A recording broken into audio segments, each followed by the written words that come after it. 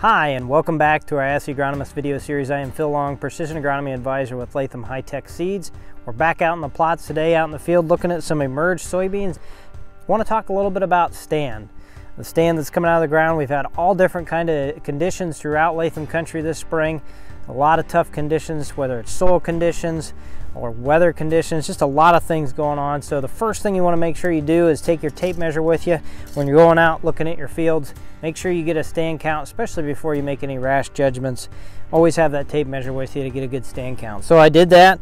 It's a shortened version here. The version I like to use in a lot of cases on soybeans, 21 inches for a 30-inch row. We just count one row. If it was 15s, we'd count two. But in this case, I actually have I have 14, so I multiply that times 10,000 since this is 1/10,000th of an acre. I actually have one more little bean with the hypocotyl just pushing through the surface there, so that'd make 15 or 150,000. So this stand is excellent. It's not like that everywhere in these plots. There's a lot of, as you can see, residue challenges, especially in the no-till areas, and a lot of tough, challenging soil conditions as well.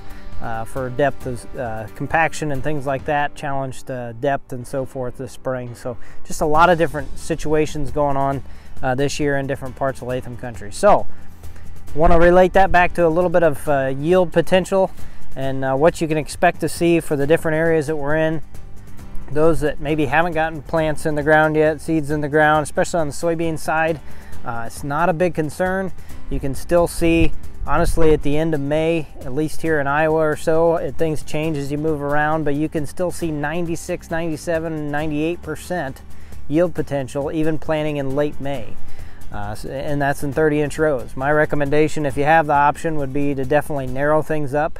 Row closure, especially in 30-inch rows, is going to be about 70, 75 days. If you're in 15s, it's going to knock about 25 days off that. So the more you narrow your rows up, the faster you can get canopy closure, which is good for the plants. Getting that canopy closed by reproduction really is what the beans care about. So remember that if you're late planting, if you can push pops, narrow the rows up some, that's going to help you out too. So also lower stands, if there's issues with residue and stuff, remember you really need to evaluate that depending on your row spacing and everything. But in a lot of cases, even a stand down to 60, 70,000 can still see a 95% yield potential. That's hard to believe, but I've seen it in many cases where some of those fields can go well over 60, 70 bushels. So this has been a tough, challenging spring, but especially on the soybean sides, don't give up hope yet. Make sure you're out there doing stand counts and taking a look at what's going on. This is a good time to do it.